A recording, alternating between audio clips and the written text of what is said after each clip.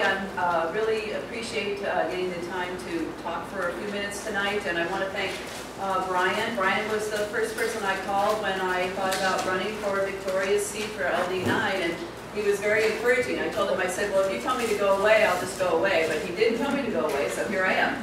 I also want to thank Michael Gordy, who came up to me after a public banking talk recently and said, you ought to think about running for Victoria's seat. And I said, well, you know what, I thought about it, but it's never been the right time for me. But right about the same time Victoria said, well, I'm going to take on Martha McSally, I was telling my boss that I want to go part-time. And I thought, well, my job at the American Journal of Medicine, I'm the managing editor, it's not the kind of job you would quit to go to the legislature, right?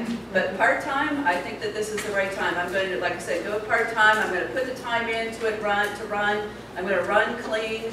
I have a website up, it's called powersforthepeople.net, and it talks about my platform. A lot of it is based on bringing Wall Street funds back to Arizona and investing it on Main Street, establishing a public bank, that we can fund infrastructure, we can fund jobs, we can fund education. I also have the idea that we need to start closing these loopholes. This is something Steve Farley's been talking about for years, but we need to hammer the Republicans on the money that they're wasting. They're giving money away in unaffordable tax cuts that go to businesses that are not headquartered in Arizona. My platform would build local businesses. We shouldn't be chasing rainbows and chasing call centers. We should be building businesses right here on Main Street in Arizona.